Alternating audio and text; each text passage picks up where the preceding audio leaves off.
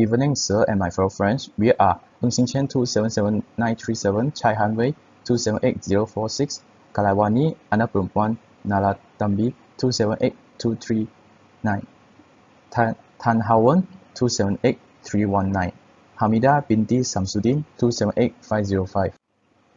From Mathematics Economics Semester A202 Group 7. So today we will present for Assignment 3. Assignment 3 is solving question from Topic 3 from the past year paper. Topic 3 is Comparative Static Analysis. Continue. This topic is about to understanding partially differentiation, total differentiation, implicit function, and how to application in economics. The past year paper we choose is A191 question 1.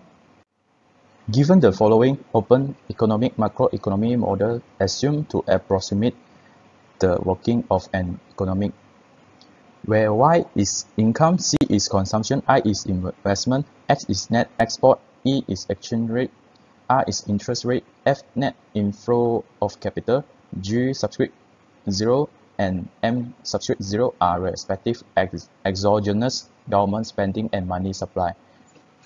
First Roman, take the total differential of the reduced form equation and above. So first of all, we need to derivative whole equation. So it becomes del y minus C subscript y times del y minus I subscript r times del r minus x subscript e times del e equal to del g subscript 0. So the second equation also L subscript y times del y plus L subscript r times del r equal to del m subscript 0. Therefore, the last equation also same. So it becomes x subscript e times del e plus f subscript r times del r equal to del 0. For this question, we need to revise our finding is I present into matrix form, x equal to b, and this is our finding in the question 1. So let's convert it into a matrix form x equal to b, and this is j is x and this is b, and j is a square matrix of a coefficients, and all of the equation will pick in the right hand side of the equations, and this is x is a vector of integers variables, which is dy, dr, and de, and this is a vector of constant, and we pick in the right hand side of the equation, which is dg subscript 0, dm subscript 0, and d0, and this is 0 because of the second equations have no any variables for the de, and this is 0 because of the third equation have no any variable for the dy. So this is the matrix form for this finding. Thank you. For this question, we need to revise our finding is I present into matrix form x equal to b, and this is our finding in the question 1.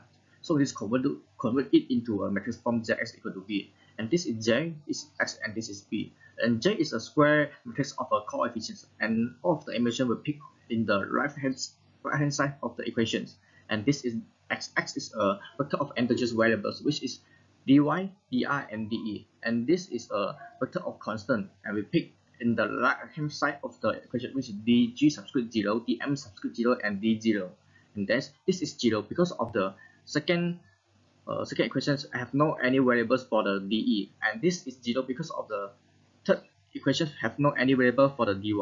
So this is the matrix form for this finding. Thank you. My name is Kalaiwani Nalatambi. My metric number is 2788239. So now I will talk about measure the effect on the equilibrium levels of Y and R and E of an expansionary monetary policy M subscript 0. Now let dm subscript 0 not equal to 0 while dg subscript 0 equals to 0 and d0 equals to 0, as we are interested to see the effect on changes in M subscript 0 on the endogenous variables. It will be like this after change, which is bracket 0 dm subscript 0 and 0. Then this allows us to adopt a proper notation to signify the application of the partial differentials concept as follows. Brackets 1 minus c subscript y, L subscript y, 0, negative I subscript r, L subscript r, S subscript r, negative x subscript e, 0, x subscript e, times the partial derivative of y with respect m0, the partial derivative of r with respect m0, and the partial derivative of e with respect m0, equals to 0 by delta m0 by delta m0, and 0 by delta m0. The answer is bracket 0, 1, 0.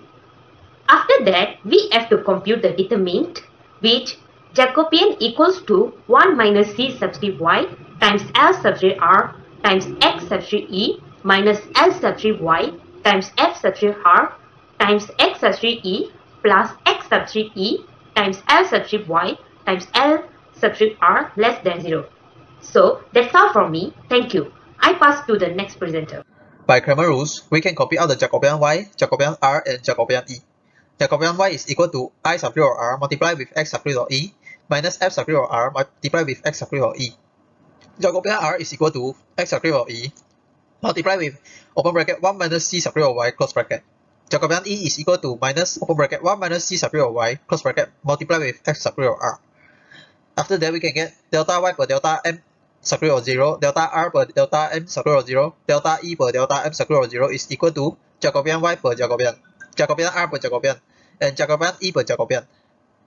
Jacobian y is a negative value, and Jacobian is a negative value. Negative per negative is positive, so it will be bigger than 0.